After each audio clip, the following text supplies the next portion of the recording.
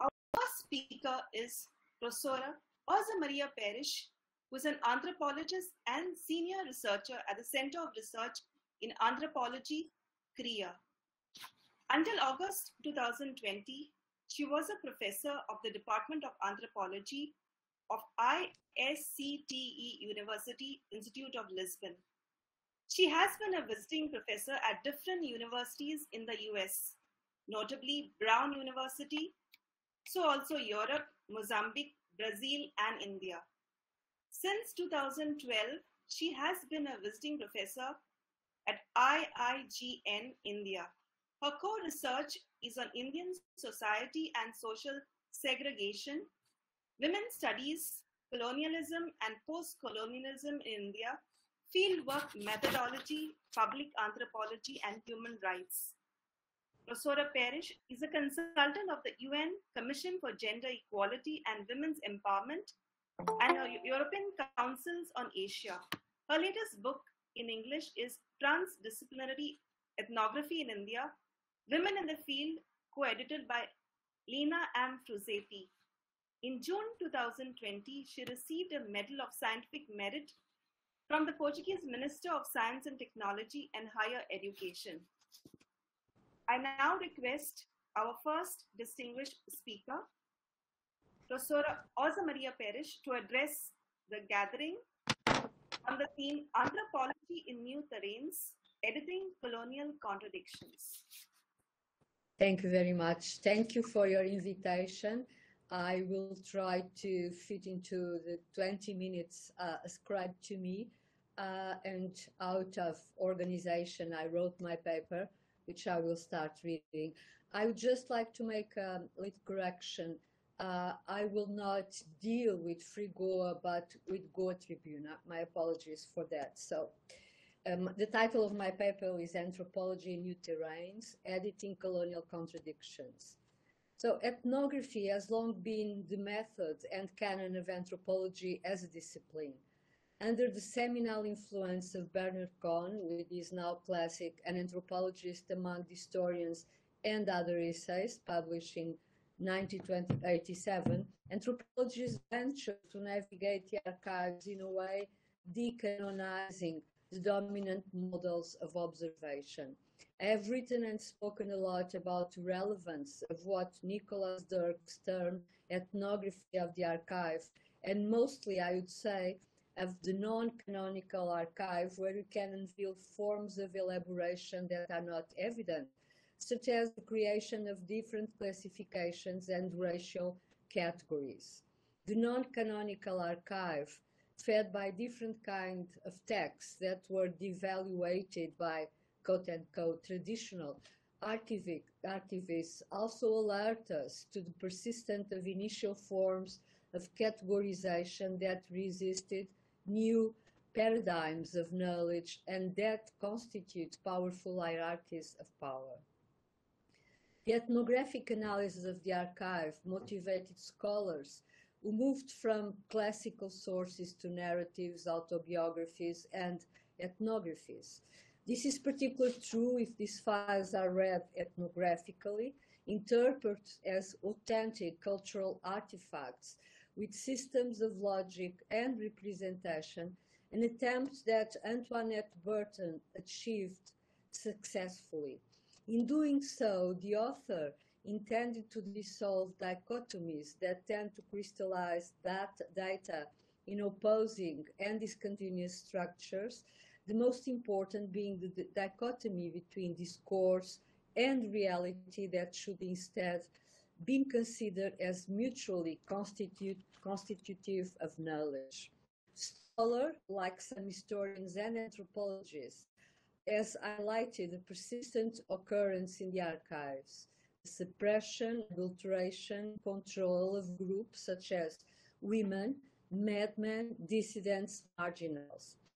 It is my assumption that a critical analysis of the Goan colonial press may lead us to framing research and analysis topics from the perspectives of peripheral and marginalized actors. Well, while much is written about doing fieldwork in the archive, minor intellectual energy is devoted to reflecting on the possibility and relevance of an ethnography in the press and its implications for creating anthropological, literary, and historical knowledge. In a seminal book under the title The Anthropology of Text, Persons, and Public, published in 2007, Canon Barber, even though admitting that, and I'm quoting, texts are social facts, texts are used to do things, they are forms of action, and of quotation, even though she does not address the importance of the press as a social fact. Elizabeth Bird, is one of the few anthropologists who embarked on the unexplored terrain of press and ethnography.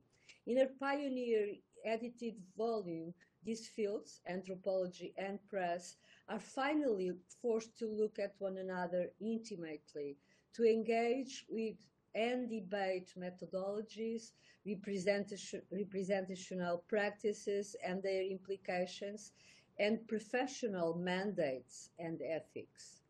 Foregrounding the relative neglect of journalism, news, and images in otherwise holistic anthropological projects, she argues for a desirable mutual appreciation that can lead to a more serious consideration of the ways in which new texts shape the very daily realities and larger institutional contexts that ethnographers seek to document and analyze. For Bird, like ethnography, the press creates narratives about reality. I believe that for anthropologists immersed in the notion of ethnographies as narrative constructions, this should be an obvious point, and yet often we don't act as it is. I also believe that the time has come for us, anthropologists, to engage with the press, with its creation, reception, and content, although such engagement may take, of course, different forms. Because the news are the tools from which we can gather the construction of opinions within a specific political and social landscape. We anthropologists should abandon our discipline's traditional reluctance to engage with the narratives that increasingly have come to shape the world, and we should try to reconstruct a multi-tier reality in order to develop a holistic approach to social systems. Anthropologists, on their side, can offer the press innovative insights in conceptual, ethical, and social dimensions. There are, however, conditions that we must observe. The hegemony, both in anthropological studies and in the press, of Euro-American paradigms must be subverted. In other words, the ethnographic analysis of the press in Goa must constitute a contribution to reject and inevitably criticize the epistemology of the West. In Mignolo's words, it is about, and I'm quoting him, an epistemic disobedience that would decenter and disrupt the traditional geopolitics of knowledge. Some scholars of the press can inspire us in this endeavor. Jennifer Austy's outstanding chapter called Journalism as Fieldwork transports us out of the familiar comfort zone of journalism as practiced in the United States and in Europe. Karin Wall-Jorgensen outlines the limits of research approach that have privileged the seeming sacred space of mainstream newsrooms in Western contexts, thus marginalizing journalism, different avatars in non-Western settings. I would remind you that long before Ranajit Guha has insisted on a necessary transgression of the intention and rules of decorum that regulate scholarly activity. By displacing the casual and descriptive assumptions about South Asian colonial history embedded in dominant models and research strategies. In my presentation today, I will explore the potential of an ethnographic weaving of the press grounded on an anthropological research on nationalist women in Goa. As we know, and as I have mentioned in another context, the narrative about the nationalist movement in Goa was written predominantly in male terms. The presence of women in this movement is residual, and only recently have some Goan newspaper and websites started referring to nationalist women.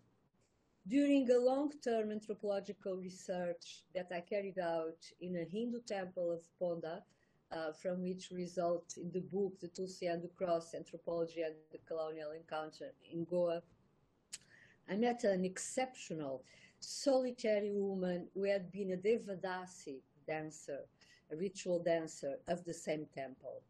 During one of our meetings at her house, around a cup of tea, she mentioned her participation and the participation of other women in the movement for a free Goa. Unlike some of them, she was not sent to jail due to her lifelong liaison with a prominent Brahmin. My presentation is part of my research with, as I said, women nationalists in Goa. I will focus on the life story of one of these women. My very good and friend Fatima Gracia just sent me a book that she launched yesterday. One of these women and their traumatic imprisonment, first in Panjim and then in Margao. Other women, and their name is Sarvar Sadarkar. Other women's narratives replicate a dramatic struggle. However, because the complexity of the process and the project was missing from many accounts, I tried to fill what I would call, maybe a little bit pretentiously, a narrative fissure by locating myself at two kinds of texts. The trials by the Tribunal Militar Territorial, Military Territorial Court, which I will not present today, and the press, more precisely two journals that constitute to me a mirror of each other. Diário da Noite, a daily newspaper supported by the colonial regime, and Goan Tribune, edited, as we all know, by Lamberto Mascarenhas, which was a periodical published by Goa based in Bombay, now Mumbai, that command the movement seeking Goa's liberation. My attention will be driven to the late period of Portuguese colonialism in India, especially when the escalating liberation movement triggered harsh colonial oppression.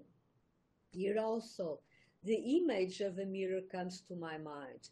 The non-violent, or Ahimsa, Gandhian movement of Satyagraha, or Satyagrahis, to liberate Goa from the colonial regime, clashed against the political power that resorted to arms in a desperate attempt to keep Goa as a Portuguese province, a term by Salazar to mitigate the opposition of the UN and Britain to his colonial politics. For lack of time, I will refer dominantly to the critical year of 1955. The tension mounted when demonstrators gathered at Belgaum to celebrate Independence Day and march into the colony to demand an end to the Portuguese rule. The Pate News reported that when they reached the border, the Portuguese police opened fire. Over 20 died and many were injured. A visit to the archive of Pate News, which is now online, known today as British Pate, evidences the dimension of the protest against Portuguese rule. The very same year, 10,000 demonstrators in New Delhi gathered around Parliament House, shouting against Portuguese presence in Goa and claiming that Goa was part of India. Let me now introduce you to a Goan nationalist who will constitute the cluster of my attempt today to expand ethnographic research, theoretical and methodological horizons on these two colonial newspapers, and their representation of conflicting perspectives and movements.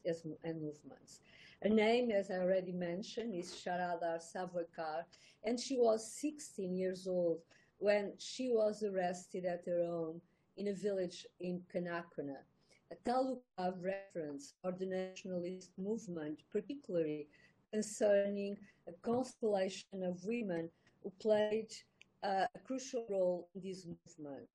With other women, she was incarcerated in Panjim, where, in the absence of a prison for women, they shared a small room that forced them to spend long periods on their feet.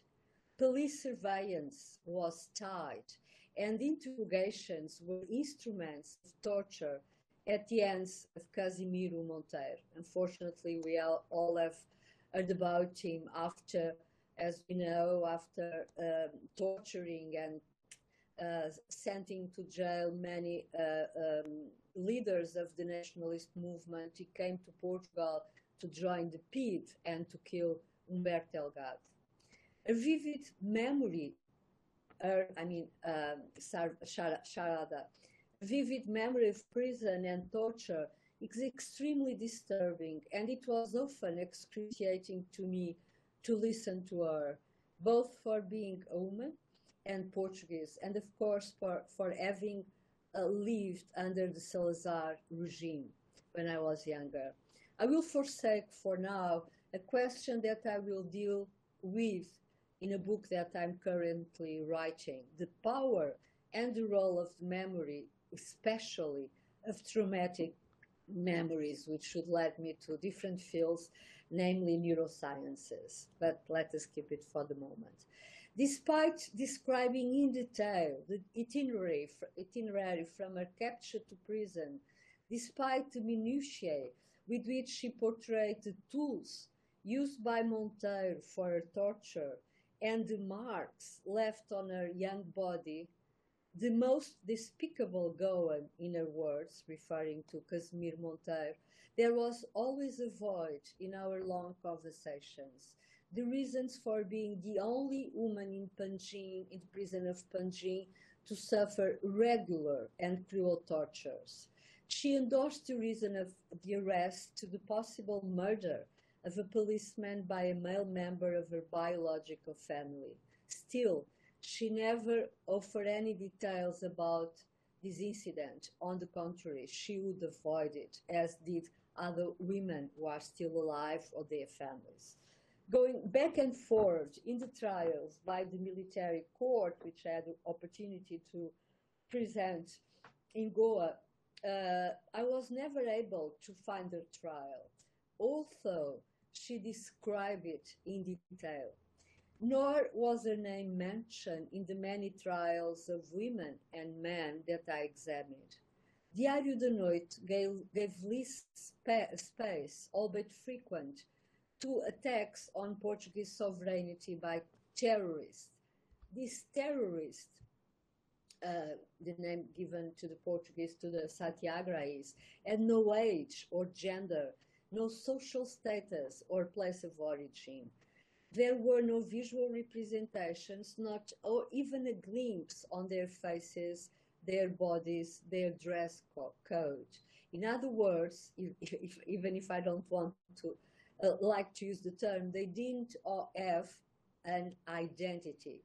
They constitute instead an obscure, undistinguishable amalgam, which more than people represented India and consequently a ominous threat to colonial rule.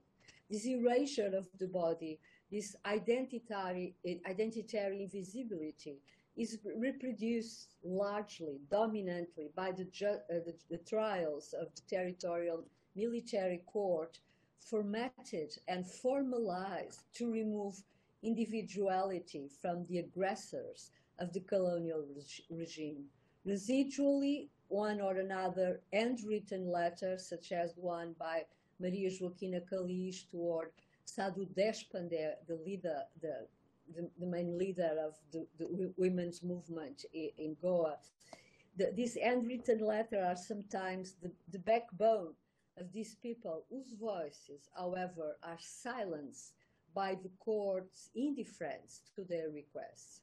On the contrary, Goa Tribune offered on a regular basis the news of the clashes between the colonial police and Goa nationalists. Although reference to women are scarce, an interesting fact that I will not be able to analyze today. These nationalists, even though their photographs are occasional, have a voice that we can hear, a voice that claims for freedom and justice, that have a project that they are ready to give their lives for. They have bodies, often dressed in white cotton, khadi, then spun and then woven fabric that Gandhi embraced as one of the symbols of Indian independence. A trajectory through these and other periodicals printed in exile allow us to identify not only the nationalist project, but also, and I'd like to underscore this, but also the social relations and the social system that structured it. This narrative fissure, as I called it, and that I mentioned before, is little by little fulfilled in a comprehensive configuration that is the more important that the dominant narratives written about colonial Goa have adopted, and then what I had coined in the text printed in 1994, a Lusocentric perspective. One evening, going through Goa Tribune, I found the reason for the silence. I found even the reason for the silence, even if I was not looking for it, of Savarkar about her imprisonment and torture.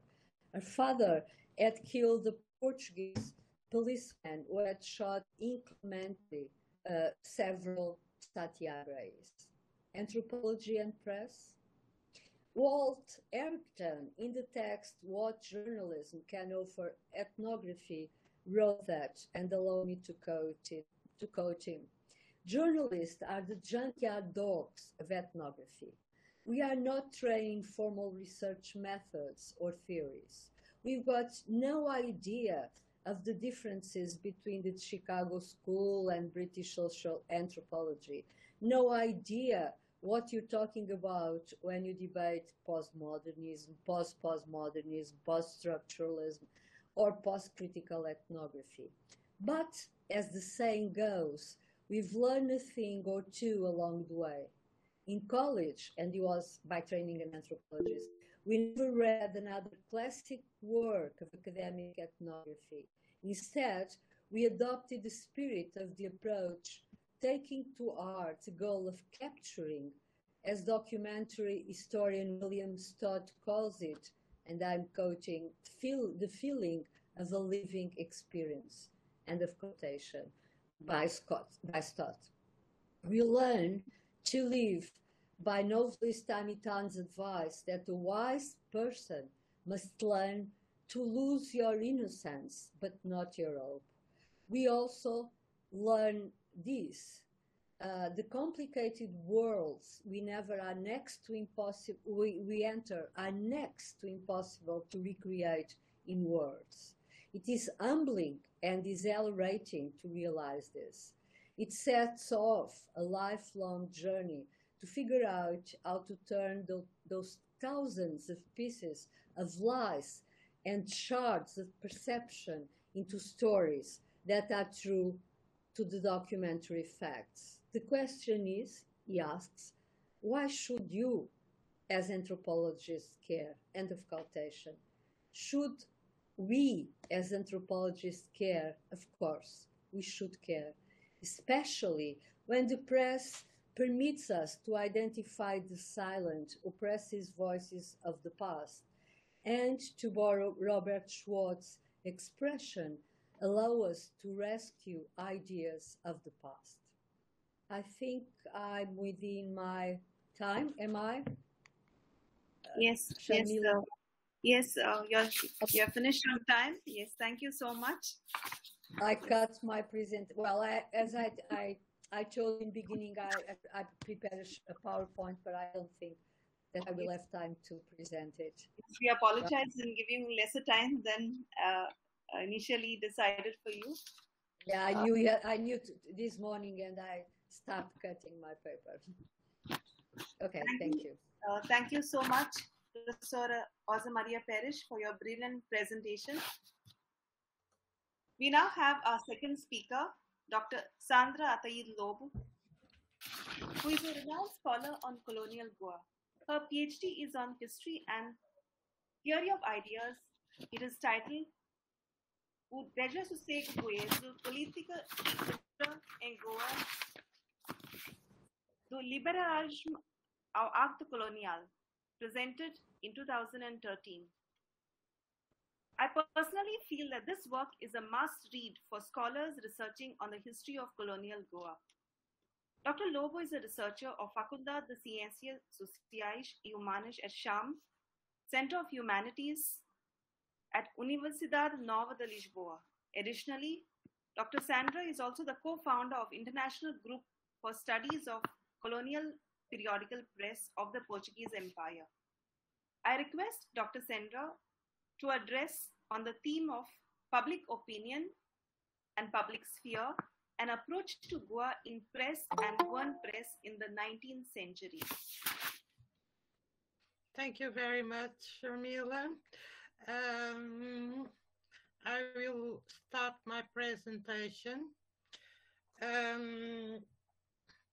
I'd like to wish all of you a very good evening, and I want to give my sincere thanks to Dr. Sushila Mendes, Sharmila Pais, and Frederick Noronha for organizing this event. In the present talk, I will share some reflections around the ideas of public opinion and public sphere, where until late the role of periodical press was prevalent. When approaching in a colonial and imperial environment, defending, as other scholars have been concluding, that approaching such ambiences invite to rethink them in pluralized terms, offering historical support to the present discussions around such concepts. It is a reflection that I have been maturing since my PhD, raised by the doubts that the Goan case created to me. And precisely because of that, here I raise more a series of interrogations for research than definitive responses. In fact, I'm still maturing such reflections, and along the years, I have benefited immensely from the discussions fueled by the International Group for Studies of Colonial Press of the Portuguese Empire, namely for its emphasis on the colonial and the imperial realms. Lately, such discussions have extended to the edition of the books soon to be released that followed its first International Congress in 2017. I emphasize such process because to a significant extent, my standing point reflects this collective to which all colleagues present at this event contributed to. As all of you know, while the modern idea of public opinion has a centenary history, that of public sphere is much more recent, being coined in 1962 by Jürgen Habermas.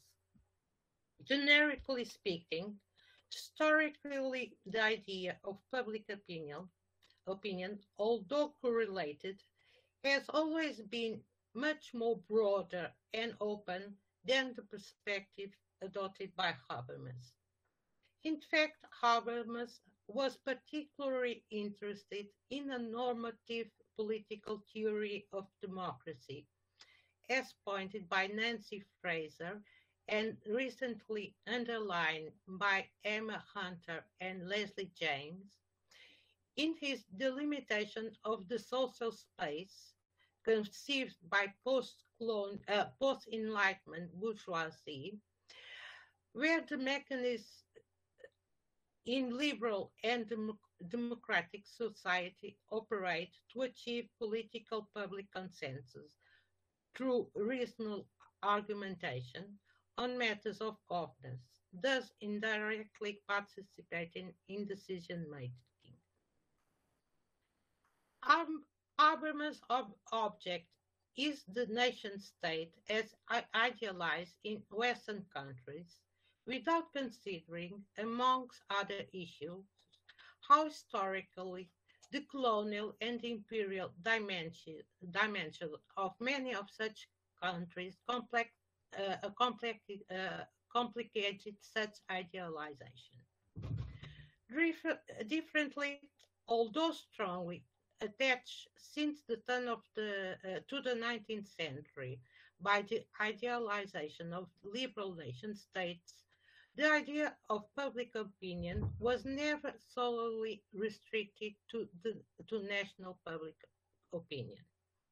On the contrary, as the modern history of the idea for international relations and the own idea of liberal governance evidence, not speak of other political currents, it always counted also with the fluid imaginary of international and transnational communities of publics, which opinions should condition the trends of national societies in different realms, the relations between them, and even the way the evolution of humanity should be conceived. On the other hand, it needs to be emphasized in any instance of consideration, namely that at a national level, that as underlined by Niladri Bhattacharya and Vinanaregal when analyzing the Indian situation under the British Raj, even through reasonable argument, consensus is not necessarily achieved. In fact, we may argue that as liberals soon became aware of, by diversifying political representation, democracy is nourished by the tension of the idea of consensus achieved by prevailing public opinion and of dissent by minority or underrepresented communities of whatever nature. Growing attention was paid and is being paid to the voiceless and to the communities that, while expressing their anxieties in public, are disregarded by the demonic forces that act as representatives of the public opinion, dominating the production of discourses in the public sphere. The consciousness of such diversity appeals to the use of the concept in the plural, conditioning the considerations of players and the game of forces to permanent revision, even within communities, as, for instance, Jason Kidd Fernandez called up attention to in his PhD recently published. That is, the idea of public opinion and of its role in public life has developed and continues to develop at the rhythm of a growing awareness of the complexity of the complex set of issues, namely social and ideological, that conditions its existence. And once again, I underline that appeals to pluralize its consideration. This discussion is naturally at the core of the recent discussions on the concept of public sphere, as it defines in different modes the consideration of the public sphere as solely national and of its reduction to the terms idealized by government. This does not necessarily mean that the concept of public sphere is not operational to approach the idea of public opinion in its plurality, but means that it carries concomitant pluralization of the concept of public sphere, one that counts both with the existence of plural public spheres and that is aware that individuals and communities frequently move between such spheres and play with them. Having, as already pointed, periodical press played a prevalent role in the formation and expression of public opinions, and in the constitution of public spheres, and in the dialogue established between them. From a historic point of view, press studies become a major source of reflection, while its studies requires awareness to such complexity. This brings me back to the perplexities that the study of press in a colonial and imperial context may raise. As I have understood since I began in 2005 to analyze Goan press. As I have underlined since then, I believe that the history of Goan press, fundamental to study Goan intellectual history, may not be seriously approached without taking into consideration the ambiguous situation of Goa being both a colony, suffering the subaltern position of such situation, and at the same time being, since the liberal revolution, considered a province of Portugal, at least until the 1930s, and back again in the 1950s. A province of the Portuguese nation-state. Its Catholic inhabitants being, since the liberal revolution, considered Portuguese citizens, a status that was enlarged since the Constitutional Charter of 1826 to the other religious communities. At the same time, this did not stop the look at the citizens of the colonies as subaltern citizens in regards to the Portuguese mainstream. This is a situation that brings us to the complex human characteristics of the Goan territory, marked by religious diversity, caste, race that dictated profound social tensions, with an expression also in language plurality, which have direct expression in press initiatives and its contents.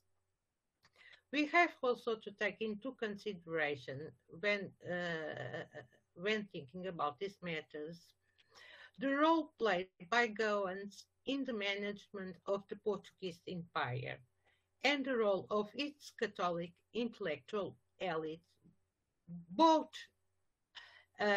in such management and in the growing focuses of resistance to Portuguese rule. Not least, we have to consider the intervention of many intellectuals in Portuguese press in the metropole and how such intervention may be interpreted.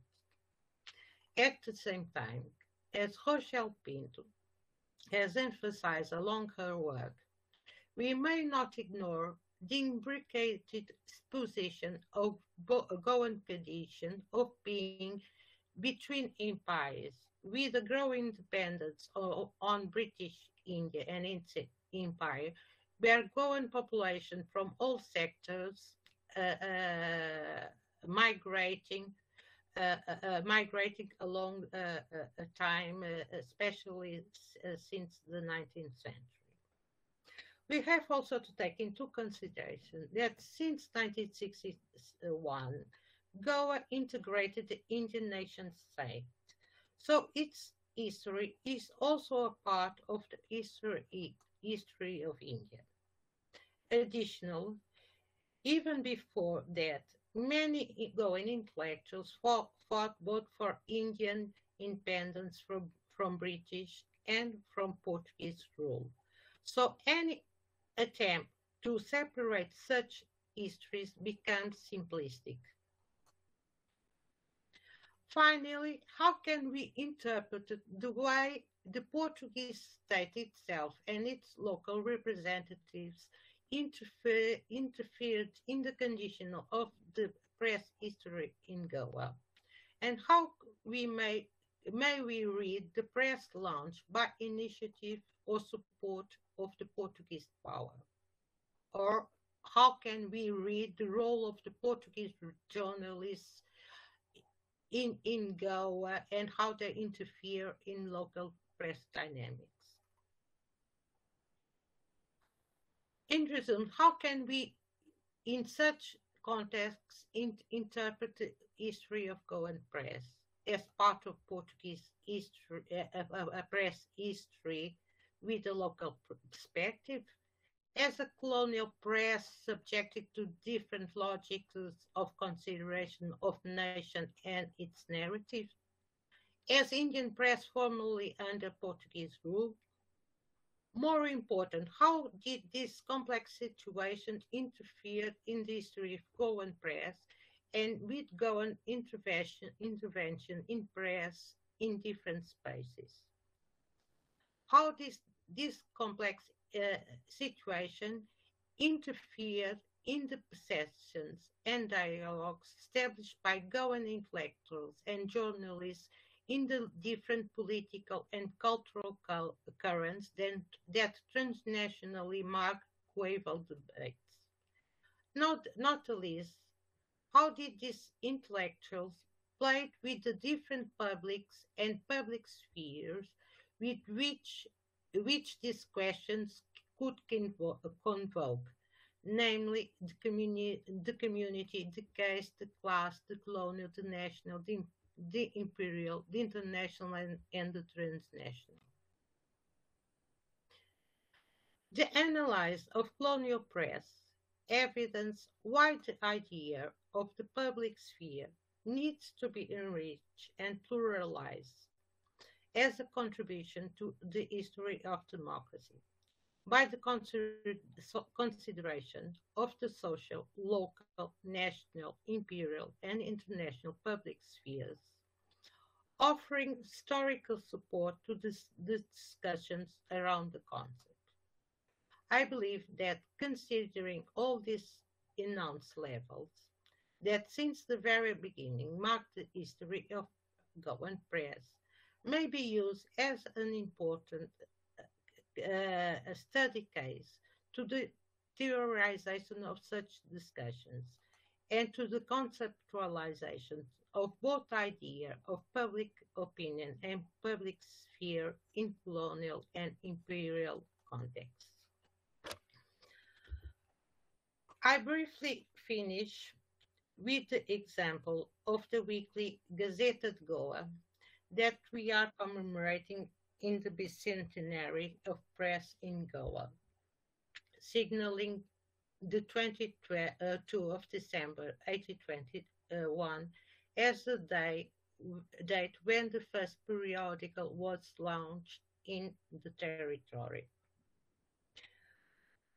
This launching happened just 3 months after, since a revolutionary movement forced the deposition of the then Viceroy, Count Rio Pardo, for refusing to declare, before receiving official news, the adherence of Estado da Índia to the liberal order installed in Portugal following the revolution of 24 August 1820.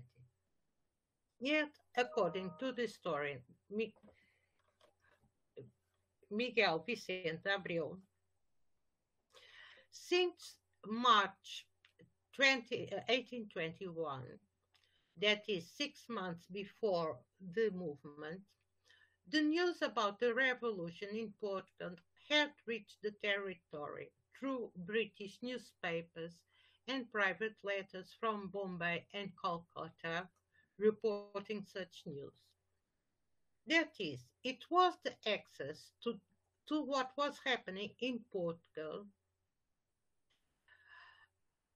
the access to what was happening in Portugal did arrive not directly from the metropole, but from the press and echoes of news in British India, a situation that demands to question the sources that by this time helped creating local public opinion and the creation of a local public sphere, which was strong enough and had impact enough to precipitate political events. On the other hand, the birth itself of the Gazeta da Goa disrupts the idea of a colonial press created by a colonial power to discipline the colonial subjects. In fact, the Gazeta da Goa was born in the sequence of a revolution in Portugal that installed the liberal order. And it was born not by an authorized and recognized government in Portugal, but by a revolutionary government in Goa. The first, which was led by both by metropolitans stationed in Goa, but counted with the support of the local native Catholic elites, particularly the Brahmin elites. And the history of Gazeta da Goa itself in the months that follow, it's quite significant. Its first editor was António José de Lima Leitão, a doctor who was to be later elected with Bernardo Perez da Silva and Constâncio Roque da Costa, deputy to the Portuguese Parliament. And for this fact, he left the editorship of the newspaper. Lima Leitão had been involved in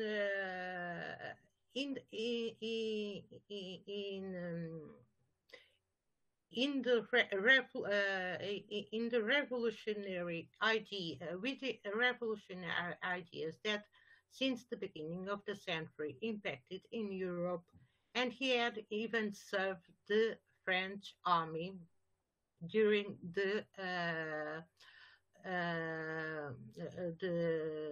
Peninsular Wars. He was substituted by Luís Prats, who would be assassinated 3 months later.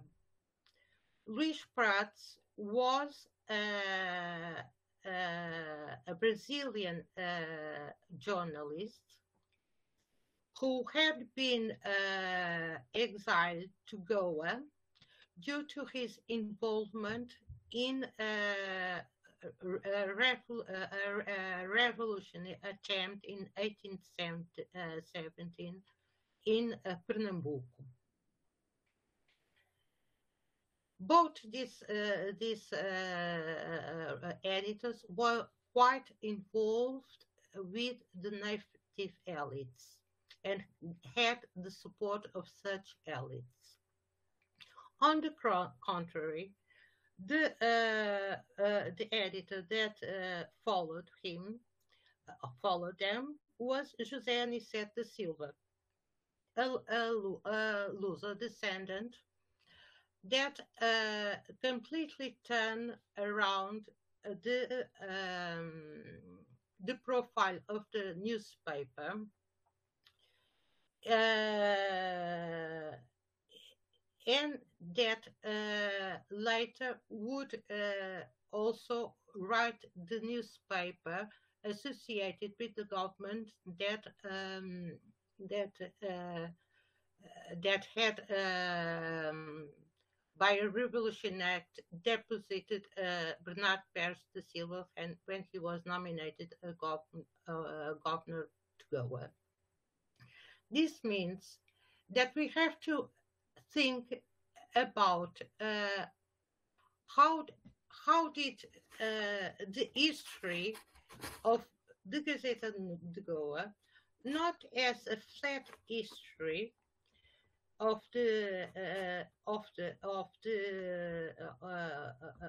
Goan press created by the Portuguese government in the colonial territory, but as a complex history. And it is significant that that between its starting and its end,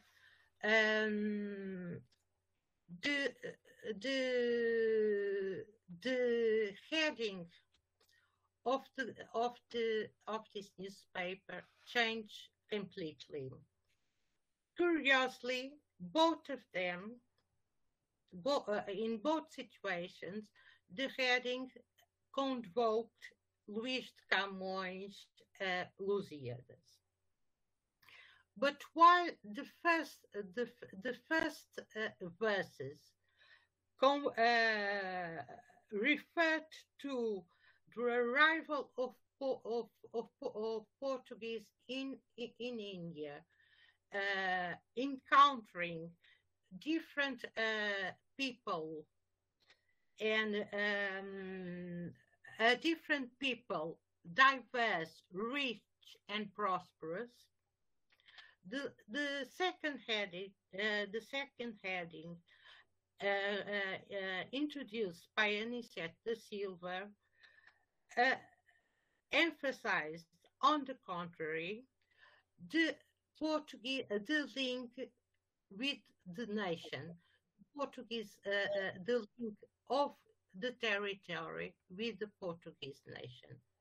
That is, the Gazeta de Goa, the history of this first 6 months of existence of Gazeta de Goa may need to be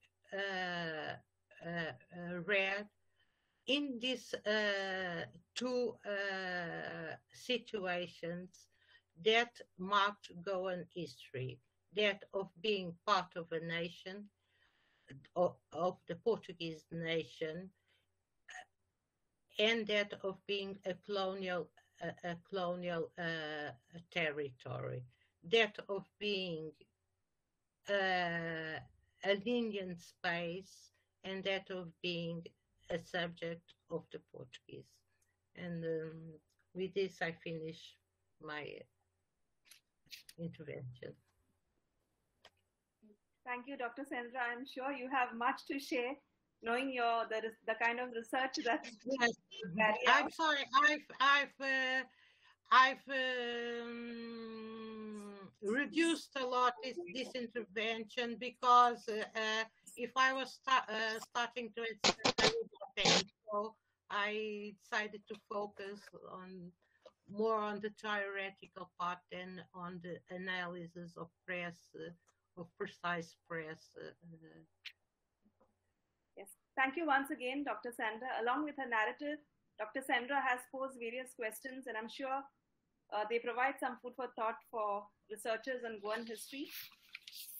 We now start our third presentation by Professor Sushila Sawant Mendes, who teaches history at Government College of Arts, Science and Commerce, Quepem. Recently, she has been bestowed with the Best Teacher Award for Excellence in Higher Education by the Government of Goa 2020-21. Incidentally, I must share this, that Dr. Sushila is receiving this award on the 20th of December, just 3 days from now. She's also the author of the book Luís de Menezes Bragaça, Nationalism, Secularism and Free Thought in Portuguese Goa. She has presented research papers at state, national and international conferences, many of which have found a place in books on Goan history. I call upon Professor Sushila Mendes to address the issue of mining the Goan Tribune as a motherlode of Goan historiography. Thank you, Dr. Sharmila. Respected fellow panelists, ladies and gentlemen, my topic today is mining the Goan Tribune as a motherlode of Goan historiography. It is said that when the teacher is ready, the student appears. It was the angst of a migrated Goan community that was quite settled in Bombay to know about the happenings in their motherland, which was under a foreign colonial rule that brought together a young group of educated young men to form the Goa Liberation Council, with Aloysius Soares as its president. This council felt the need to have a mouthpiece, so it published a bulletin which was the precursor of the Goan Tribune. The term motherlode is the principal vein of an ore or mineral or a rich source of something. This periodical can be used as a tool of historiography in mapping out the political events as and when they took place, sometimes written by the participants themselves. The writers and the readers understand the struggle so thoroughly that the observer becomes a part of the observed. The writers blend and merge into the struggle and immerse their own identity to a group experience. This newspaper, from being an organ of the freedom struggle, in its early years became a part and parcel of the struggle itself. This research paper studies the influence of these writings on the process of colonial transitions. Goan Tribune was about Goan history, Goan clubs, Goan seamen, and Goan villages. It had one section dedicated to women and children with Goan recipes and cuisine and with tips on rearing children. Every issue had a write-up of young, successful Goan young men and women with a photograph as well as a column dedicated to eminent Goans. It had wedding photographs of Goan couples married outside Goa. The East African Chronicle was about the Goan diaspora. It surprisingly had a column with tips on horse races as well as columns like humorous, nemesis, and articles signed under the pseudonyms like Astor, Silex, Nestor, Raf, and SB. The Last Straw by the Camel was mainly based on political satires. It was because of this newspaper that people inside and outside Goa were aware of the political happenings taking place with regard to Goa. Example, the names of the Satyagrahis who were imprisoned and released, announcements of meetings and political conventions, and also the names and photographs of the Goan delegations that the Prime Minister of India, Pandit Nehru, are recorded. Serious and contemporary topics like the Konkani Marathi language issue and discussions on the Goa issue on the floor of the Indian Parliament were also discussed. Letters to the editor discuss popular sentiments of the Goan diaspora in the rest of the country and the world. The history of the freedom struggle can thus be rewritten using the writings and observations of these voices through the writer's frame of reference. It is limited to the freedom struggle of Goa. This study has made use of corroboratory approach in relation to the collection of data and their use. It uses the Goan Tribune as a base, but also uses oral history to identify from family narratives these rebellious voices. These writers use the printed word by evoking the valiant spirit of their ancestors to fight colonial rule. This study critically examines their writings and analyzes the role of their ideals and actions in the emergence of political consciousness in Goa. Oral interviews help to study from the respondents the history of their ancestors who were freedom fighters and journalists. The primary source for this research is, however, the Goan Tribune of the period from 1956 to 1962. Surprisingly, every edition was always on a Sunday. Unfortunately, all the copies of these papers are not available in any library except in 1 or 2 home archives.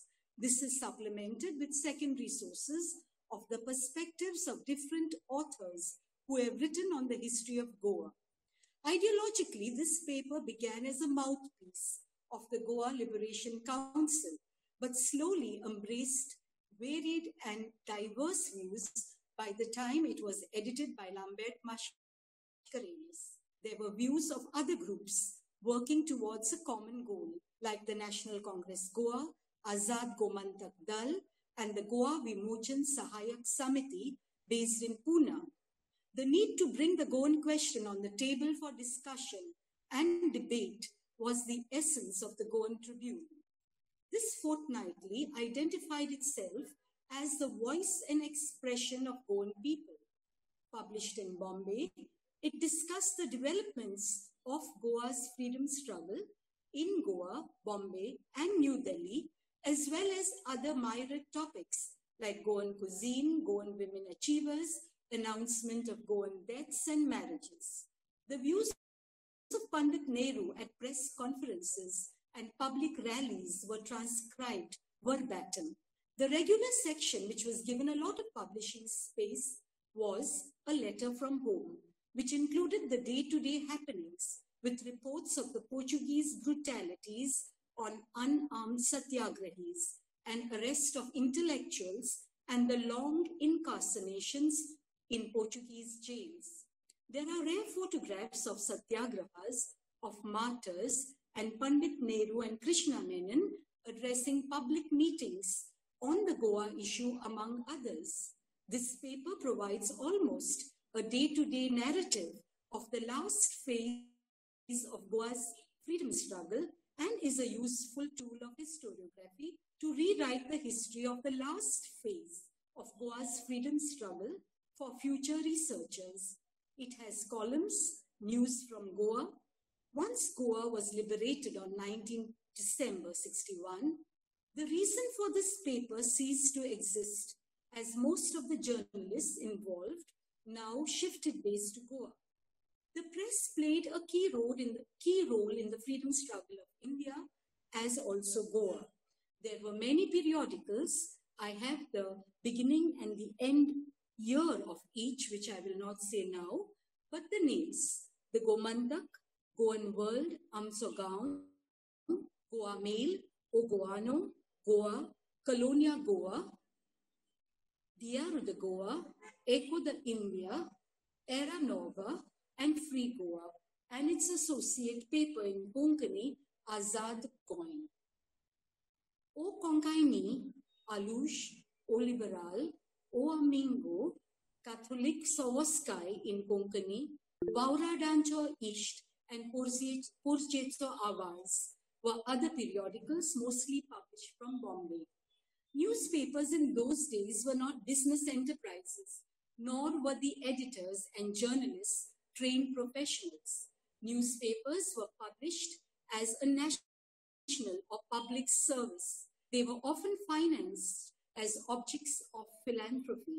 To be a journalist was often to be a political worker and an agitator at considerable self-sacrifice. The major controversies of the day were conducted through the press. In this way, the Goan Tribune played an institutional role of opposition to the Portuguese government of Goa in Bombay. Almost every act of the government was subjected to sharp criticism, in many cases with vast learning backing it up. The national movement in general and the Goan freedom struggle in particular defended the freedom of the press whenever the government attacked it or tried to curtail it. In fact, the struggle of the freedom of the press became an integral part of the struggle for freedom. Most political parties who fought against the colonizers had no organization of their own for carrying on political work, and its resolutions and proceedings had to be propagated through newspapers. Some of the more daring writers took recourse to irony, sarcasm, banter, mock seriousness, and burlesque. This was true in the case of Luis de Menezes Braganza, and also true in the case of others who needed to avoid the strict censorship of the colonial masters over the local press. The main editors of the Goan Tribune, though I have the exact newspapers and their dates, I will just narrate their names: Aloysius Soares, L.J. D'Souza, Lambert Mascarenhas, and lastly, Ben Antão.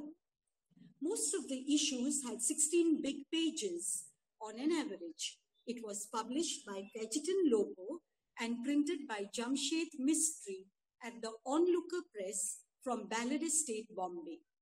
Nehru's Parliament on 4th May 55 was published in June 55 in the Goa Liberation Council Bulletin. This was published by J.M. Pinto, Joint Secretary, and printed by Pyarelal Sheikh of the Times of India printers.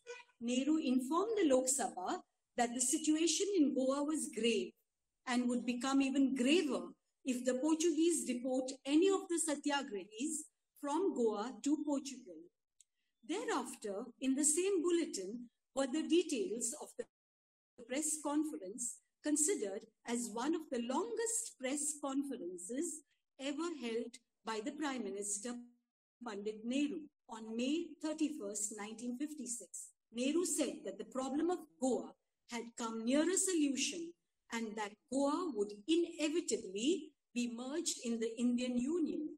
He assured the people of Goa that, as in the case of Pondicherry, Goa would be maintained as a separate democratic unit in conformation with its individuality and historical background. Nehru reiterated that despite the non-cooperative attitude of Portugal, India would adhere to her basic policy of effecting a peaceful settlement. On the same front page was printed the interview of Dr. Paulo Cunha, Portuguese Minister of Foreign Affairs, to the New York Times, wherein he spoke about the right and justice of Portugal, which are being violated by Nehru. Cunha used the words a peaceful settlement and also said that the Catholics had full freedom in Goa. Portugal was of the view that though Goa was a separate unit, its history was not separate from Goa. The minister also warned the Satyagraha movement would face grave danger. The Goan Tribune created a generation of educated and empowered youth who started questioning the foreign colonial domination. The Satyagrahas of 54 and 55 had resulted in the massacre of non-violent men and women from different parts of India under the banner of the Goa Vimochan Sahayak Samiti. The issue of 11th August 1957 had an article, Lest We Forget, 15th August 1955, with photographs of the slain martyrs, Hirve Guruji, Karnal Singh, and Madhukar Chaudhary. The last two rushed forward to save others and paid with their life. Here was a Maharashtrian, a Punjabi, and a Bengali who had come to offer Satyagraha for the liberation of Goa. This newspaper also carried photographs of foreign journalists. For example, Homer Jackson, an American correspondent who was there and who said that there was no sign that the Satyagrahis were armed. Goa today should never forget the sacrifices of these young and brave souls who were less than 25 years. On that day, Satyagrahis entered from the different borders of Goa, from Terikol, Dodamar, Banda, Morji, Paushe, Palien, Castle Rock, where 5 were killed: Babulal Hotelwala of Rajghat, S. Raman and G. Jagmohan of Vijayawada, Nashu Kamble of Nagpur, and Manoj Guha of Calcutta. So it is very important to know that there were non-Goans who were shot for the sake of Goa. Pandit Nehru, of course, then put a ban on Satyagrahis entering Goa. A supplement was issued and distributed free of charge of Pandit Nehru's speech, printed verbatim at the Goan rally at Siddharth Nagar, Bombay, held on June 4, 1956. He clarified that Goa will be maintained as a separate state and that every Goan would be free and co-equal citizens of India, and added that Portugal needed to be removed from Goa as it was vital to India's national interest and security. Many Goan professionals wrote articles for this fortnightly. There were many from Asolna, Veli, and Kunkuli. There was Advocate Luis Mendes, Narendra Kamath, and medical doctors like Rogaciano Moraes, Dr. Euclid D'Souza, and academicians like Dr. Verissimo Coutinho and Ben Antão. The Goan Political Convention delegation, which met Pandit Nehru on 25th December 1960, had a representative of important sections of Goan society, like Luis Mendes was the representative of the Goan Clubs Federation. Lambert Mascarenhas represented the journalist fraternity. George was the trade unions. Dr. Euclid D'Souza was active in garnering support for the Goa issue in East Africa. He worked for the cause of the African nationalists in their own struggle against the colonial masters. Rogacinho Moraes wrote on Our Village Kunkoli. No article on Kunkoli can be complete without mentioning the valor of the people in defending their faith in 1583 and how the Humanidades was confiscated and the people left poor. Mention is made of freedom like Dr. John Carvalho, ex-president of the National Congress Goa, Professor George Moraes, historian and author, Jose Moraes of the Azad Gomantak Dal, Fulgencio Moraes, and Vivian Almeida. It concludes with a call to summon the courage of the forefathers and close ranks to deal a death blow to Salazar. Luis Mendes contributed a number of articles. In fact, one article was on Goan seamen which was titled Goan Seamen Suffer Great Hardship, which talked about the problems faced by seamen being overworked, underfed, and harassed with no provisions of overtime leave or recreation. Goa Nagar, a community project for Goan clubs in Bombay, speaks about the 18 Goan clubs or Kubs in Bombay, wherein the idea is mooted of bringing together all these clubs to help Goans find their roots in India as well. The land was to be granted by the CM of Maharashtra, Morarji Desai.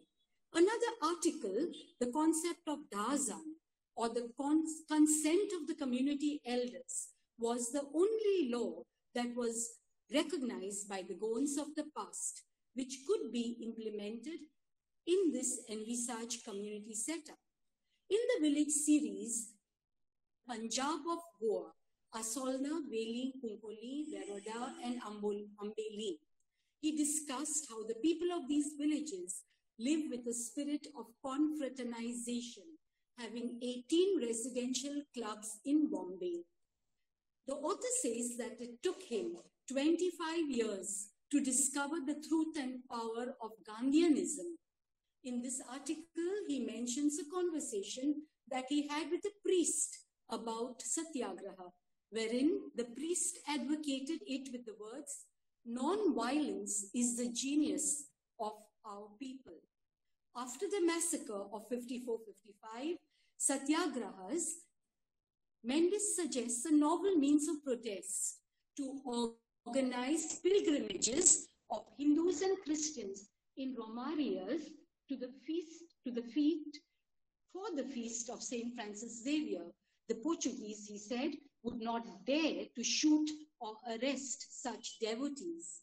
Another issue has a list of released political prisoners of the Goa Vimochan Sahayak Samiti, persons whom this author has had the privilege to interact in Pune. Nana Saheb Gore, Shirubau Limaye, and all the others, Madhu Limaye, Sindhu Deshpande. All the names of those who were released were put here and those who were imprisoned.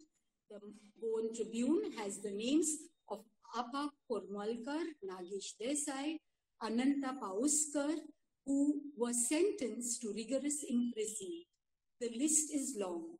The atrocities in the Goan jails were written by Nana Saheb Gore, where he spoke about beatings with batons and living in cramped cells. The title was Freed Prisoners Tell Tales of Cruelty. Pandit Nehru addressed another Goan rally on 13 June 1958. Nehru-ismo is a full-page write-up on the leader's political philosophy. The article written by Lambert Mascarenhas shows the angst at the uncooperative behavior of the Prime Minister Nehru. He is said to have played into the hands of Salazar and is mocked upon as Nehru the patient, Nehru the peaceful. The author feels Salazar's heroismo should be dubbed Nehruismo. Advocate Narendra Kamath wrote in articles, Goan have become sterile. They are nothing more than a pack of mediocrities to face the challenges of Salazar. He wrote another article with the same spirit of defiance, titled, Bombay Goans are affected by the paralysis of the soul. He uses the words, the community is as dead as the dodo. Besides this, of course, Dr. Euclid de Souza wrote a historical article about the confiscation of Kunkoli, a historical survey. Apart from all this, Ben Antown joined the newspaper in mid-61, writing on the sports page. But thereafter, he wrote, after liberation, the article, A Bright Future for Goans After Goa. I'd like to conclude by talking about the writings of these rebellious voices of the people of Goa, especially those of Asolna Veli and Kunkoli, which evoked a martial spirit of their ancestors and justified the need for the people of these villages to provide the lead in the struggle against Portuguese colonialism. A number of youth who had been influenced by the writings of Luís de Menezes Bragança questioned the role of organized religion and also the partnership of the church and the state in Portuguese Goa. The role of the Roman Church was questioned on many an occasions. Luís Mendes and Domingos Aguiar, in fact, refused to get married in a Catholic church and preferred to get married in Gandhi's ashram. The Gandhian principles of violence as weapons of driving out a mighty colonial power, like the British and the rest of the country, had sown faith in these principles among the educated youth, who then wrote about the efficacy of these methods if applied to Portuguese Goa. Most of the writers were activists. Luís Mendes founded the Maritime Association and the Goa Toddy Tappers Association. Dr. Euclid was active as vice president of the East African Goan League. Most writers used pseudonyms. The reason was that the authorities, in their frustration in not finding the person, used fear tactics by raising the village houses and used violence on the family members. The whole movement of young people voicing their rebellion in the press had a pan-India effect. In fact, the government tried its best in these papers that these papers do not reach Goa. The contribution of the Goan Tribune has been largely unnoticed and ignored, both by historians and history. Perhaps this is because of the unavailability of the public libraries. However, it fired the nationalist spirit that was the need of the time and provided intellectuals for discussion and debate of the important issues of that point of time that faced Goa's future. Thank you. Professor Sushila's presentation provides evidence that the Goan Tribune is indeed a motherlode of Goan historiography. It can be explored further to understand different facets of Goan history, both political and cultural.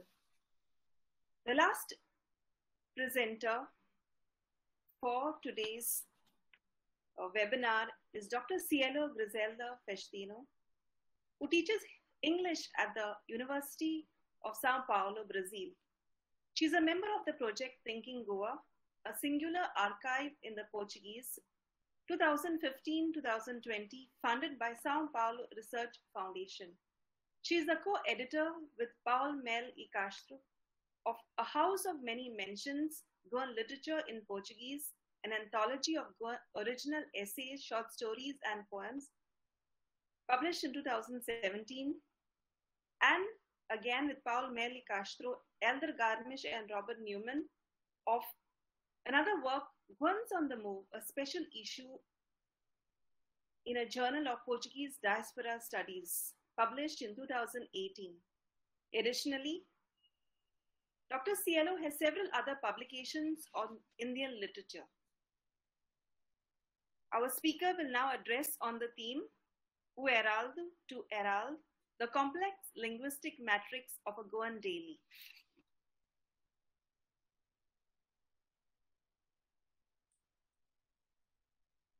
Cannot.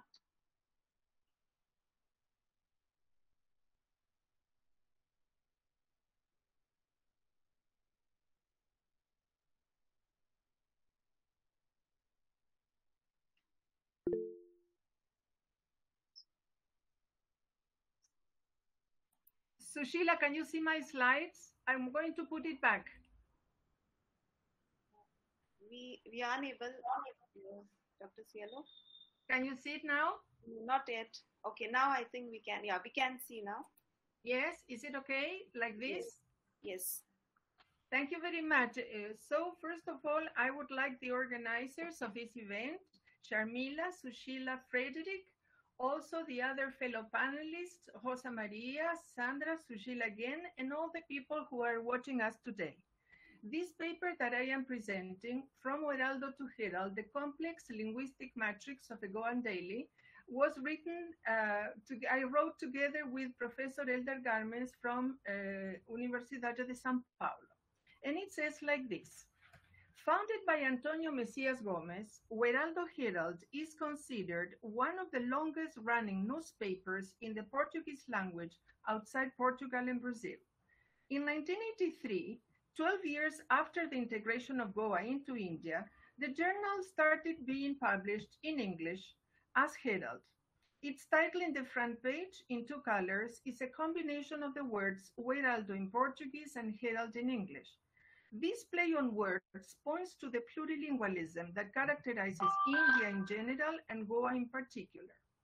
Kanagaraj and Ashtraf, 2013, established a difference between multilingualism and plurilingualism, and they say, while multilingualism treats the different languages as having their separate systems, enjoying autonomy, plurilingualism perceives these languages as meshing with each other to form hybrid grammatical and communicative practices.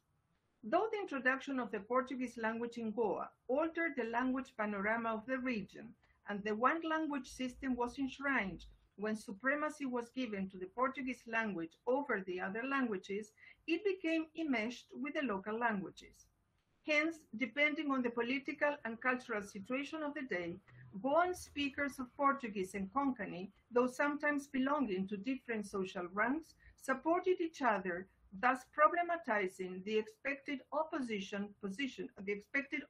position between European national languages and Eastern vernacular languages, according to Orsini, 2018. To add to the complexity of this linguistic panorama, though during the Portuguese regime, Portuguese was the official language of Goa and even became the mother tongue of some members of the Catholic gentry, many members of this community preferred to become proficient also in English rather than Portuguese because it offered them the chance to work both in British India and in the British colonies in Africa due to the shortage of work in Goa. Therefore, once the Portuguese regime came to an end, the Portuguese language lost its status as official language in the colony, and English became its main vehicular language as it was in the rest of India. As Kanagaraj and Ashtraf 2013 explained, in India, there is not only a divide between European and local languages, but also between dominant regional languages and less privileged ones. In the case of Goa, it is exemplified in the strife between Konkani and Marathi, and Konkani in the Romi and Devanagari scripts. As is well known, Konkani rather than Marathi became the official language of Goa in 1987, when it was recognized as one of the 22 scheduled languages mentioned in the Indian Constitution. It was not by chance then that already in 1982, a section of the Heraldo starts being published in Konkani as a sign of the changes in linguistic and matters taking place in Goa.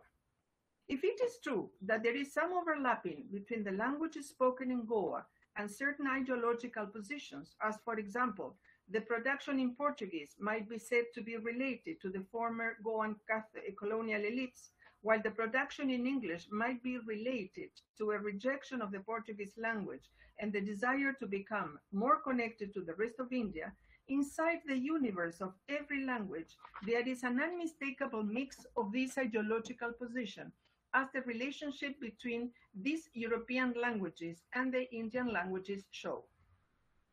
Hence, the relationship between language and politics in Goa is quite complex.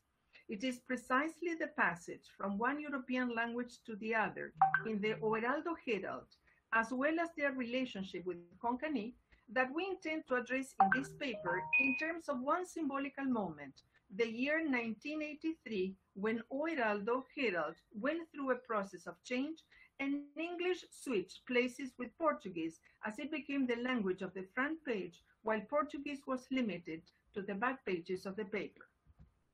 In the front page of Heraldo of July 23, 1983, there is a want ad for reporters for an English daily based in Goa. Graduates with a flair for writing should present themselves for an interview at the Heraldo offices opposite the municipal garden in Panjim. And I think that Frederick Noronha was one of those graduates. Though Heraldo is not mentioned in the ad, this is obviously the beginning of the new avatar of this centennial daily.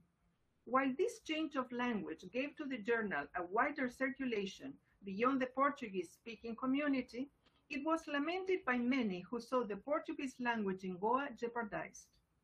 In the edition of the Heraldo of January 29, 1983, 10 months before the journal began to be published in English, the editorial, O Destino da Língua Portuguesa em Goa, The Future of the Portuguese Language in Goa, deals precisely with this issue.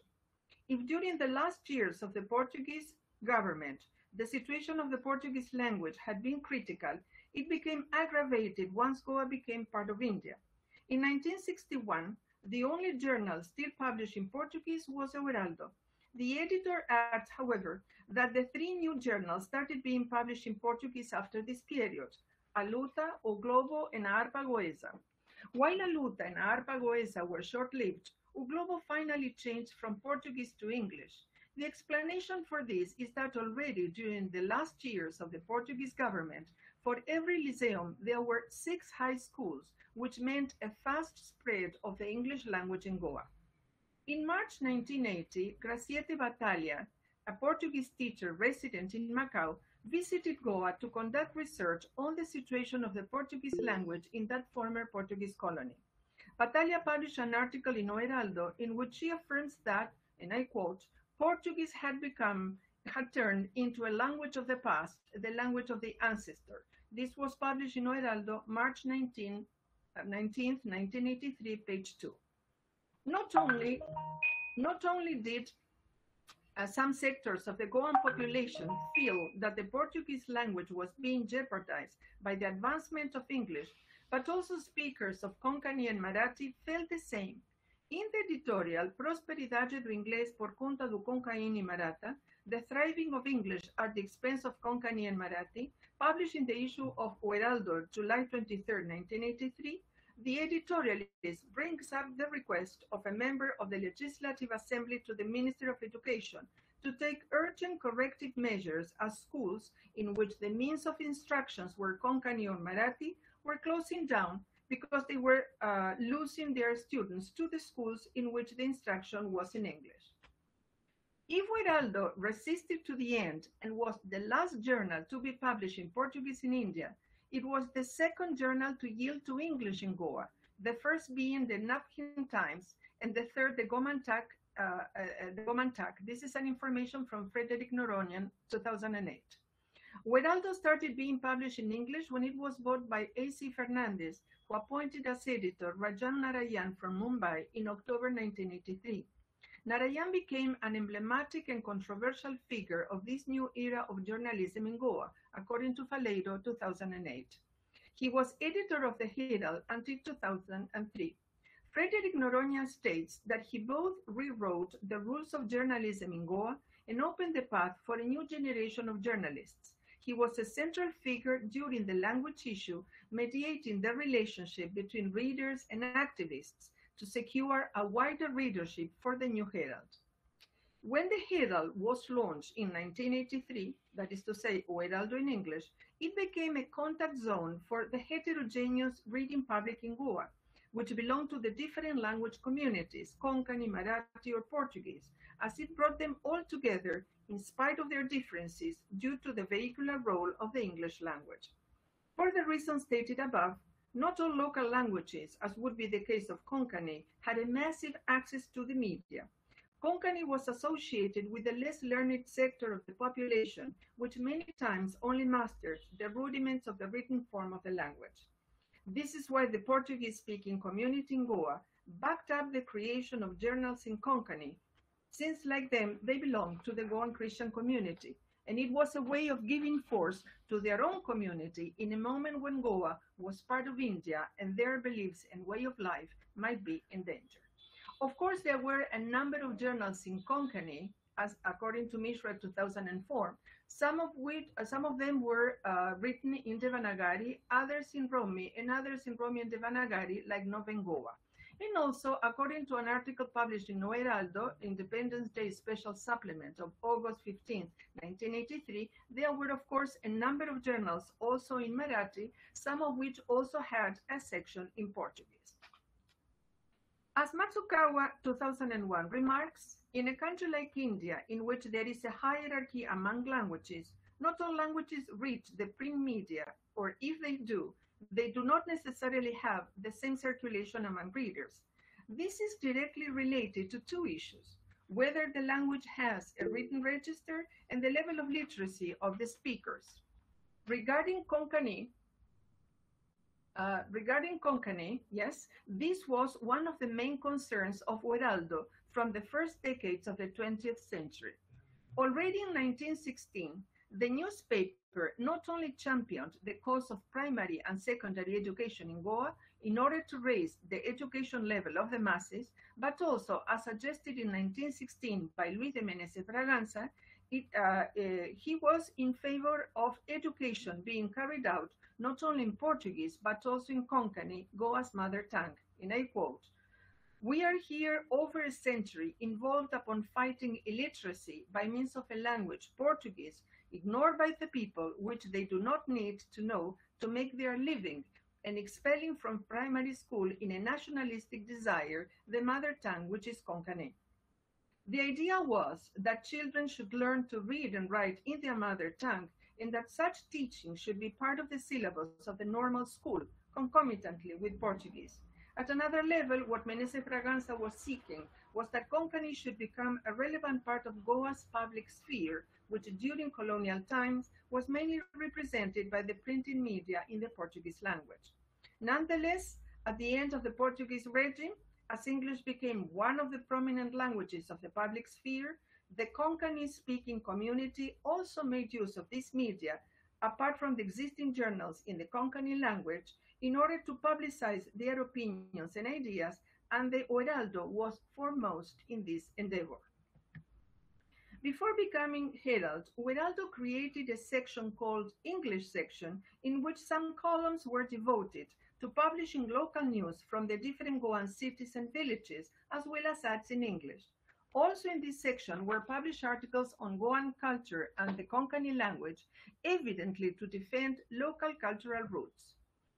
In the issue of January the 4th, 1983, can be seen advertised the All Goa Konkani Writers Conference, in which one of Goa's most outstanding writers, Lakshman Hausar Desai, who wrote in Marathi, in Konkani, and in Portuguese, would receive the Sahitya Academy Award, thus showing the interest of the editors of Heraldo to give visibility to literature in local languages. This same piece of news is taken up again and developed in the issue of February 18, 1983, in which it is said that in the 7th Pan-Indian Convention of Writers in Konkani would be demanded that Konkani become the main language of the Union Territory, and that it should be included in the 8th schedule of the National Constitution. The delegates were from Maharashtra, Karnataka, Kerala, and Goa. Then in the English section of Heraldo, February 19, 1983, this piece of news is resumed when it is said that writers, editors, and publishers would meet in order to accelerate the development of Konkani language and progress of Konkani literature. Again, on February 22, 1983, this piece of news gets to the front page of the journal in Portuguese, as the writers in Konkani threatened with a demonstration, violent if necessary, in order to force the Indian central government to include Konkani in the 8th schedule. They also demanded from the government that Konkani should be declared the official language of the Union Territory. Again, in the issue of Heraldo, February 25, 1983, there is a very interesting article. The article Voz de Goa, Goa's Voice, questions the launch of a new journal in the Portuguese language. The main critique of the author, Vasco Alvarez, had to do with the fact that a journal that pretended to be the voice of the Goan people should be published in Konkani rather than in Portuguese. In particular, because Konkani was the mother tongue of the editors of the new journal, and all of them defended this language. With a certain irony, he explains the misconception of the editors when he states that the journal was addressed to the landowners and therefore was far from being progressive or defending the rights of the people. The desire to affirm the Konkani language is again expressed in different issues of the Heraldo in the main section of the newspaper in the Portuguese language through a series of articles on Goan folklore, Canções Folclóricas Goesas. This appeared in different issues of the Heraldo, February 18th, February 22nd, and February 24th of 1983. In these articles, it is stated that the tradition of a people living their songs and dances, which are small historical documents. Rodriguez not only affirms that Goans have songs for all occasions, sad and happy one, both religious and secular, but he also gives a learned and thorough explanation of the origin and use of these songs in Romi Konkani. Little by little, the journal continued being bilingual, and the name of it, and while the name of the journal was still in Portuguese, English took the place of Portuguese, while Portuguese was relegated to the inside of the journal. A short article published in the front page of Heraldo of August 26, 1983, in which the Indian government demanded that the statue of Camões be removed from Panjim, was symbolical of this change. And to conclude, though the relationship between European and vernacular languages has always been asymmetrical in terms of discursive and political power, in the case of Goa, in the context of the language issue, a daily like the Heraldo Herald went beyond this paradigm as it became a contact zone among languages, first when published in Portuguese and then in English, as it backed up a local language, Konkani, in order to grant it a public sphere much larger in scope. While Marathi also found a similar public forum in the English journals like the Navhin Times or the Gomantak. In both cases, these dailies in a European national language but of different ideologies align with local languages, either Konkani or Marathi, on the warpath with each other in order to foster the traditions of their own communities. The dailies thus became a site in which people who identified with different languages supported each other, although they belonged to different walks of life. This singular dynamics of Goa as a particular plurilingual society is one of the lateral outcomes of the relationship between colonialist and local languages in a former colony that does not necessarily fit into the model center and periphery generally associated with the relationship between Western and Eastern languages.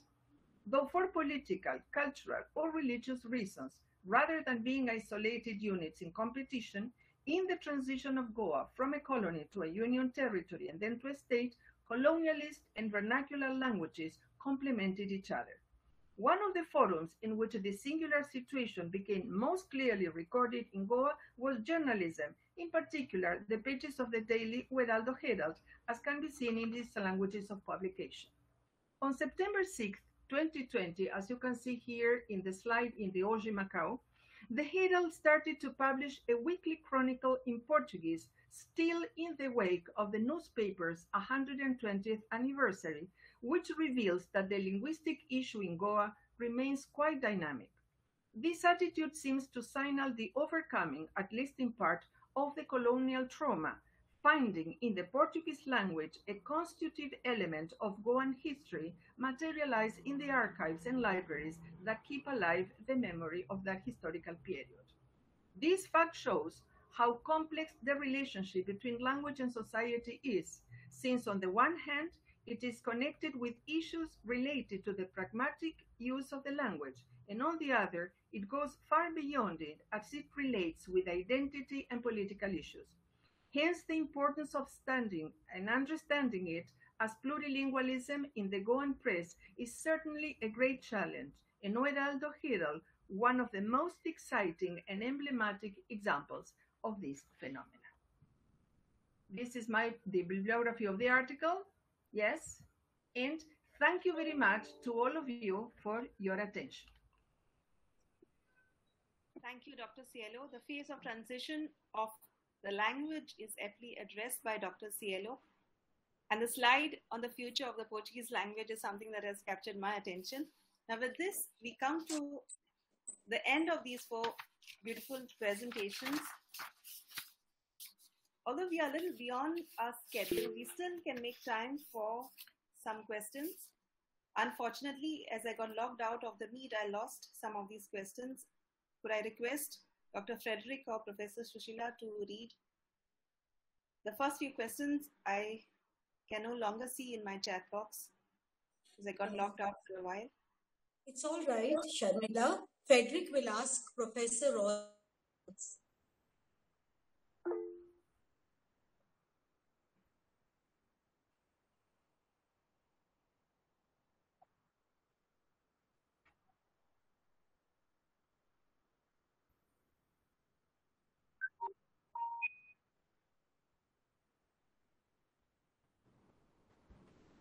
Okay, can I reply? First of all, my apologies, but I really have to leave because I have another commitment which has been scheduled long ago, as well as tomorrow. Well, first of all, I'm not an expert on the press, and I don't think that I can talk about the press. It's huge, and it's not my field of expertise. The press, the colonial press that I've been focused on is dominantly the newspapers and the periodicals published between 1954 and 1959, when these nationalist women were given amnesty. I'll just say it in English, sorry, I'm a little bit confused.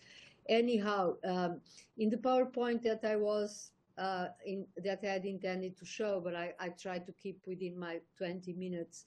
There is a last slide of a Goa Tribune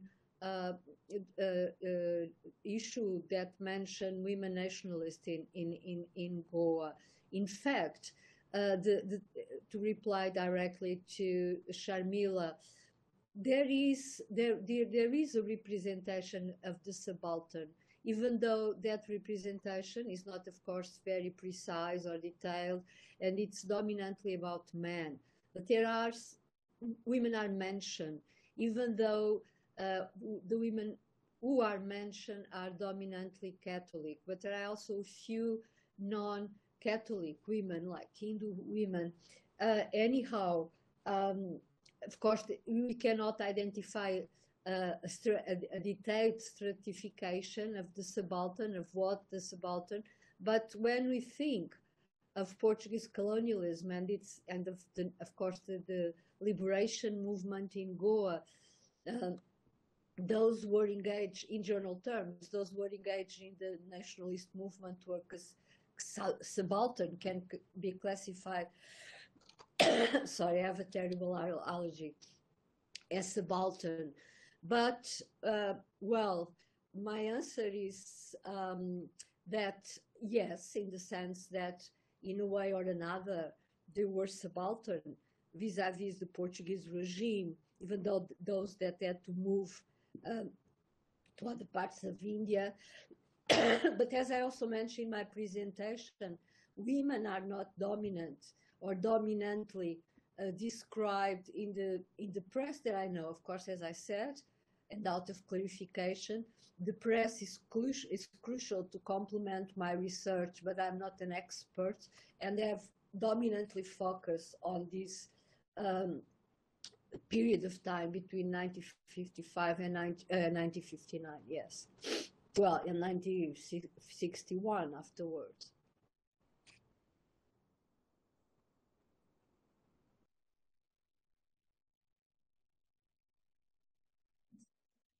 The problem is the last one mentions women, a group of women nationalists in Goa. Yeah.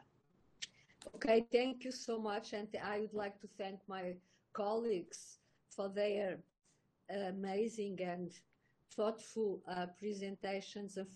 Unfortunately, I won't be able to follow the debate, but maybe it will be recorded, and then I can attend it. Thank you so much, and thank you most of all to the organizers.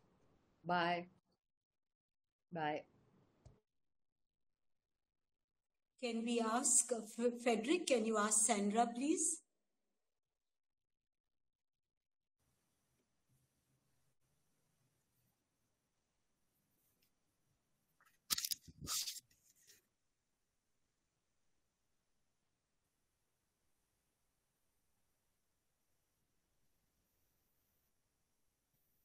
Okay, Frederick, in the meanwhile, I think I can read the question here.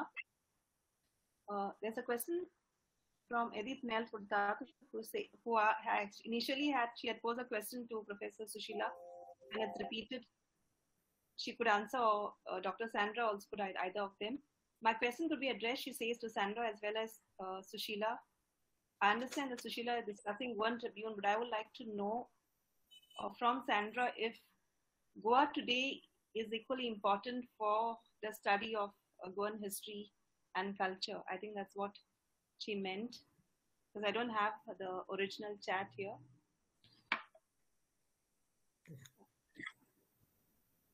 Sandra, would you like to answer? Yes, I can try to answer, although I'm not familiar. I've never studied Goa today. I remember that what I can give as a testimony is that all my life, while my father was alive, Goa today would be present at home, either in India or later when we came to Portugal. So many times I've also read the issues, and yes, I think that Goa today became an important tribune for many Goans to think about both cultural and political issues in Goa, not only in Goa, but also important debates that were going on in India. And from that point of view, I do remember my father frequently commenting on such debates. But sorry, I can't. This is just a personal reflection. It's not a scholar's reflection. Thank you, Sandra. Yeah, if I please allow me to say something on Goa today, because incidentally, in the institution that I work, we had a large number of copies of Goa today, right from, I remember, 1961 to 80 and even 90s and 20s, and they are still there in the library. And I find that the copies are very useful for the study of Goan history. Some of the contributors, Professor Teodonio Souza has written a number of articles on various aspects of Goan history. Information on education has been, you find a lot of information by Varde, who has worked on education, and subsequently he brought out a book on education. But much before that, I find a lot of articles of Goan historians and researchers in Goa today as well. If you go back right to some of the earliest publications, I think it's a very good. I'm not in a position to compare Goa today and the Goan Tribune because I haven't really explored Goan Tribune. But Goa today, I think I can vouch that it is a very important source of information for scholars of Goan history. Thank you. Sorry, just to add, I think that we then think Goan today as an intellectual tribune, a very important intellectual tribune in those days, during the post-colonial decades in Goa. Would you agree, Sharmila? Yes, definitely. Yes. Can I add, Sharmila? Yeah, sure. Yes. The Goa today has been very important for its different facets of Goan cultural history. For example, in Central Library, all the writings on Goan villages which appeared on Goa today have been compiled together by Maria Paiva. And if anybody wants any information on villages, in brief, it is there. Then I remember different aspects. For example, what is Goan identity? There are writings of about 40-50 individuals in one Goa today.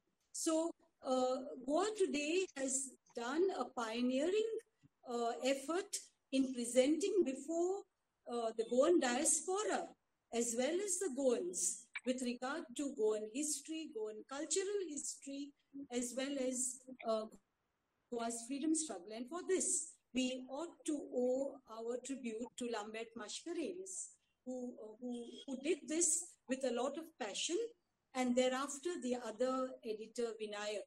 So I agree with Edith that both Goan Tribune and Goa Today have ample scope for future researchers in writing on Goan historiography.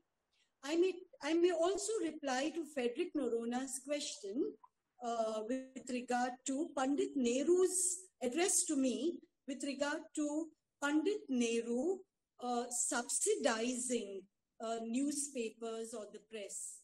You know, as Goan Tribune is concerned, it is written there that young girls and boys would sell it outside Goan churches, and they would collect monies in boxes from the parishioners.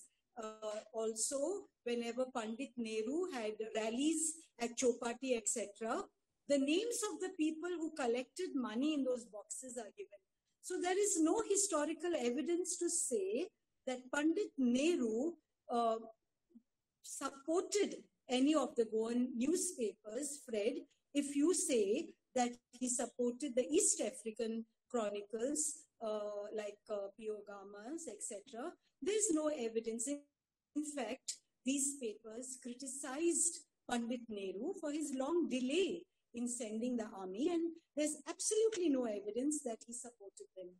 You must read Bipin Chandra's book on India's freedom struggle, and he writes in detail about how the press was a kind of a self-sacrificing industry.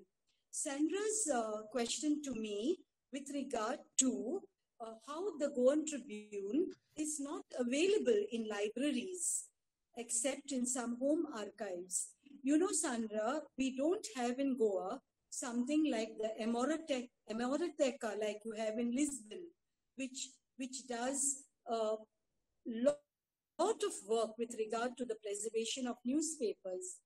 This is not there, sadly, in Goa. I wish it was there. And secondly, Goan Tribune newspapers were run by political activists. They were run by freedom fighters. It was not run by professionals. And therefore, it is only a few freedom fighters who wrote for these papers, who passionately collected them, who preserved them, but there was no institutionalized support to collect all the Goa Tribunes together. So I have a few copies because many of my family were freedom fighters. So Lambert Mascarenhas has donated his copies to the Central Library. So that, in fact, has been done a couple of years ago. So that is a lot of good work done by the Lambert, by the Mascarenhas family for future historiography and for future historians. Thank you, Sushila. I was a little provocative regarding that because I think that there's a lot of work to be done in regard of effort, especially in Goa, to be done regarding to collecting all these materials, and at least if families don't want to give up the materials, at least try to digitalize. Of course, this is a role that maybe Central Library could take, or the Goa University, at least digitalize the materials and make them accessible to researchers, because as we know, as time passes, families tend to give less and less importance to such materials, and the risk of them being lost, it's huge. And also many times they are not kept in the best conditions, as we all know. And also this issue has a lot to do with the problem of preserving anti-colonial resistant materials in public archives and libraries, because in colonial times they were mostly banned, and in post-colonial times it became difficult to reunite this material. So a lot of effort must be done in that field, so that we have a more plural access to the history of colonial spaces. Sharmila, any questions to Dr. Cielo?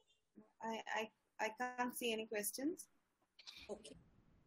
Yes, there are two questions, one by Sandra and one by Edith, that I can answer if you want. Please go ahead. Okay, so the first question that Sandra asked, and I think is related to the question that Edith also asked me about post-colonial states taking up European languages. I think that languages belong to those persons who speak the languages. So once the community speaks the language, the language belongs to the community. This is the case of English, and this I think should be the case of Portuguese. So what is interesting, in my opinion, and this is what should be done, I don't know how easy or difficult it is these European languages have become part of the local identity. They are in the DNA of the culture. So why not having a journal in Portuguese, or why not having a section of Heraldo in Portuguese? I think it should be done, because this is also a way of preserving the wonderful archives of literary texts in the Portuguese language that otherwise would be completely lost. So I think, yes, why not? I think it's good what Herald is doing of bringing back these articles in Portuguese, and the same as English. English today is one of the Indian languages, and many Indians consider it a bhasha, that is to say, a local language. Why not Portuguese? I think it should be exactly the same case. And I think that languages can live together, and this is what makes it the most interesting. And what I find fascinating in the case of Heraldo is all this play, or this among languages. So how they would move from one language to the other in order to support another language, with sections in Konkani, or with articles in Portuguese or in English, but about the Konkani language or about the Konkani roots, or the Konkani literature. So these are plurilingual cultures, and I wish we were also plurilingual cultures and our local languages were also preserved. But once a foreign language is spoken in a community, the language belongs to them. And I think that Portuguese is part of Goa, and Goan should preserve the language. This is what I think. Yes. Thank you. Thank you. My pleasure.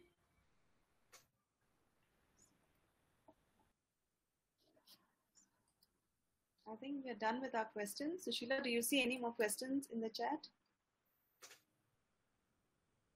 I don't see any more. I think we are done. Okay. Yes. We now come to the conclusion of the first day of this virtual meet. And with this, I would like to thank profusely our distinguished speakers and participants who have spared their time to be present here today. It's good night from Goa, and I'm sure a pleasant morning in Brazil and Portugal as well. So thank you very much. And we meet again tomorrow, 6 o'clock Indian Standard Time, 9:30 Brazil time, and 12:30 Portugal time. Thank you so much.